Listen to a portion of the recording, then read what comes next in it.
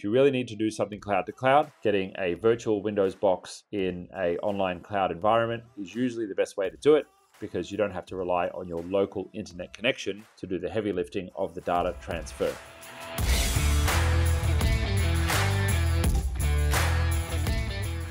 I have a large number of pics stored in older Google Drive folders in Google Workspace, which I'm looking to copy and import into Google Photos. I can't say a way to import direct, so I currently have to download it to my Mac and then upload, which is very annoying since it's all on Google Cloud Suggestions.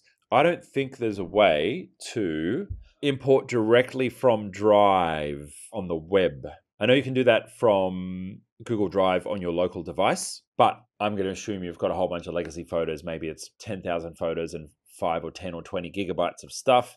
Downloading all of that and then re-uploading all of that is a pain in the butt, especially if your internet connection is not super fast. My mind goes to two things. Number one, you may be able to achieve this with Zapier. So creating a Zapier zap, point the source at your Google Drive folder online, and then the destination at your Google Photos account of the import feature of your Google Photos account. You would want to do a one-time data migration using Zapier and have all of that data move across. Second option is do this via a cloud service of some sort. So if you go to DigitalOcean and get a virtual Windows desktop, or you could go to Google Cloud Platform, get a virtual Windows desktop using their virtual machines. You could install Google Drive or synchronize your Google Drive to that virtual machine and then upload them all to Google Photos there.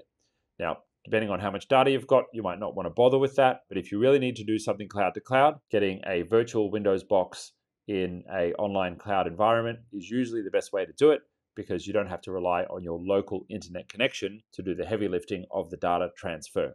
You can just remotely connect to it using Chrome Remote Desktop or using Microsoft Remote Desktop if it's a Windows box. And from there, you can get access to the machine, move the data that you need to move, and it's all running at the speeds of a data center, which is usually a gigabit of internet or sometimes even more. So that should help you out with that one. If you liked this video, we've got plenty more on the channel covering this topic and much, much more.